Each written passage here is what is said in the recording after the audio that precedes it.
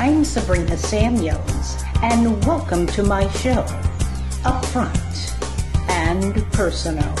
It's my intention to deliver information that will help us maintain a quality lifestyle in all aspects of our lives. So let's get started.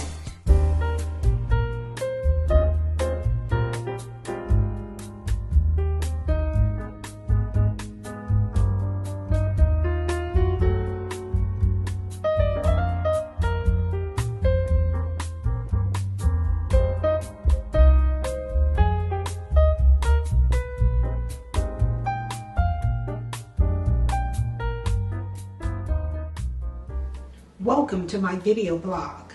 I'm Sabrina Samuels, and I thank you for tuning in. Well, before we get started, I'm going to plug my online training program, the School of Opulence.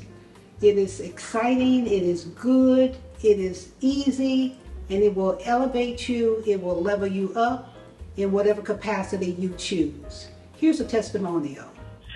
My name is Linda, and I just completed my complimentary coaching call with Sabrina, and it was awesome. First of all, what I noted is that she's an extremely good listener and was able to take the things that I was saying to her, even when I was rambling, and pinpoint what I was saying, which helped me to guide me in a direction of what I was really needing and looking for. Going through the personal success diary workbook with her directly has given me more clarity that now I want to go back and redo and re-answer the questions from a new perspective and a new mindset. She also helped me reframe some negative thoughts and beliefs that I had regarding a specific area of my life that was challenging,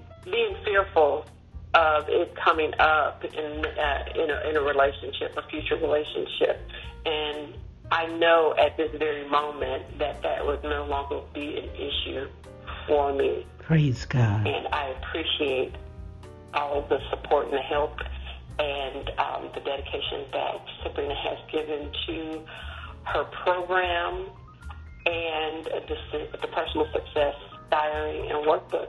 It is worth every penny and every minute that you put into it. Thank you. I'd like to thank that beautiful young lady for her testimonial and for her patronage. Okay, on this edition, I did not take a question or read a question right now because I want to talk to you about something that is really dear to my mind, and so many of us, we fall short, and that is never let negative experiences bring you down and keep you down. Never let negative experiences bring you down and keep you down. This is very important for you to hear what I'm saying, because so often we experience it, and this is life, this is the world, and we're going through tumultuous times right now.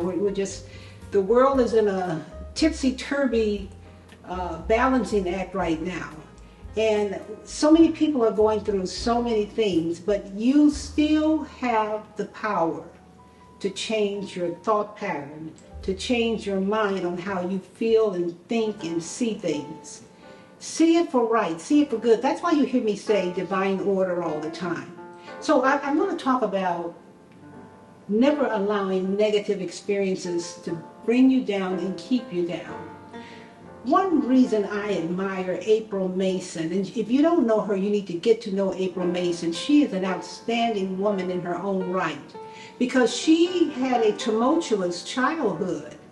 Went to not foster care, I don't know if she went to foster care, but I do know that she lived in a house for women who were homeless, and she pulled herself up.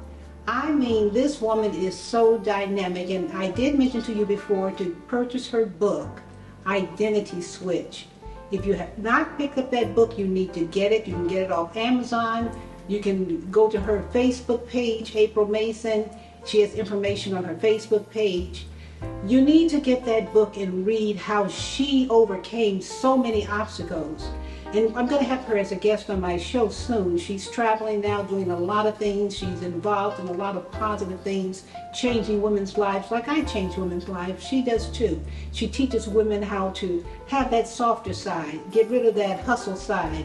Still, take care of business, of course, but have a more genteel way of doing it. So check her out. She'll be on my show soon. And here's a surprise picture of her, this photo. She won an award a few months ago, and she sent me a photo, and I just admire her so much. And congratulations again, April. We're proud of you, and we look forward to seeing you soon. Okay, let's dive right into it. People suffer because we allow ourselves to suffer. People won't move forward because sometimes we allow ourselves to be stagnant in negativity. What happened to me when I was a child? What happened to me when I was this or that? This happened. I could write a book about what happened to me when I was a child, just like you could write a book about some of the experiences you've had. But I took all of the negative things that happened to me when I was growing up and turned it into positive. My mother was dying of cancer. We were in high school. That was a tumultuous time for us. But I had to show my mom before she passed away that she had done a good job raising me, raising her children. I was an NFL debater. I received a scholarship to college. I didn't take that scholarship, but I did receive a grant when I did decide to go to another university. But I did that because I wanted my mom to know it was going to be all right. She did a good job. I would go to different universities and debate. That helped me. NFL debater, National Forensic League. I turned the sadness of seeing my mom dying and the sadness of seeing so many negative things that happened to me when I was growing up, and I turned it into a positive. I said, I refuse to be defeated. Why is it that we remember the bad experiences verbatim? Somebody can ask you about your life and you can just rattle off that bad stuff. Blah, blah, blah, blah, blah, blah. But you have to think about the good stuff. We need to change that way we think, that programming in our mind, in our subconscious mind. We need to change it. And no one can change it but you. My program is wonderful if you follow directions and do what you need to do. My coaching sessions are wonderful if you follow directions and do what you need to do. Don't think you can call me up or April Mason or any success coach and expect in 2 or 3 hours or a session or a coaching session or taking sessions, mini sessions, that it's just going to happen for you. You've got to do the work. You've got to make up in your mind you can do it. We lean on negativity. We lean on punishing ourselves and punishing others because we have not figured it out yet. And what you have to figure out is if you do the work, you will succeed. If you keep your positive mindset, you will start achieving some of the positive things that you want in life. Don't look at other people and see what they have and think it's yours and think you deserve it. If you haven't done the work, no, you don't. But if you've done the work, then you move forward and let nobody stop you. Don't allow people to stop you or block you ever. And don't stop or block anyone. But the elevation comes when you make it happen.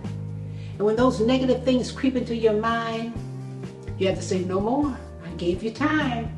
I moped around. I lost weight. I gained weight. I hurt myself. I deprived myself of great opportunities because I let you get in my mind. Now, I've done that already. So get behind me. Give yourself a mental cleaning, like you have to clean out your phone. It says, let's clean out you're overloaded. You're going to stop working in a minute. We got to do our minds the same way. We have to clean our minds out and make things happen. So I just wanted to say that. And I hope that that's resonated with your subconscious mind, with you. It just tickled the memory a little bit. You already know this information, but it tickles your memory. I have to tickle my memory on a regular basis. Because the older you get, the more you want to just give up and say, well, I'm set in life. I did it the right way financially. I could just sit back and relax. But then, what is your purpose? Are you going to charities? Are you helping people in need? Are you going to help people in shelters? Are you giving monies to different charities that you know work, that are helping people move forward? Are you giving some good advice to young kids in your neighborhood? Feed your mind like you feed your body. And don't worry about the haters. Don't worry about people who try to stop you and block you, because honey, only you can stop or block yourself. If God gives you the green light, you better take it. Don't say, I want this, but maybe I'm not worthy, or maybe I'm this or that, or maybe I can't make it because of...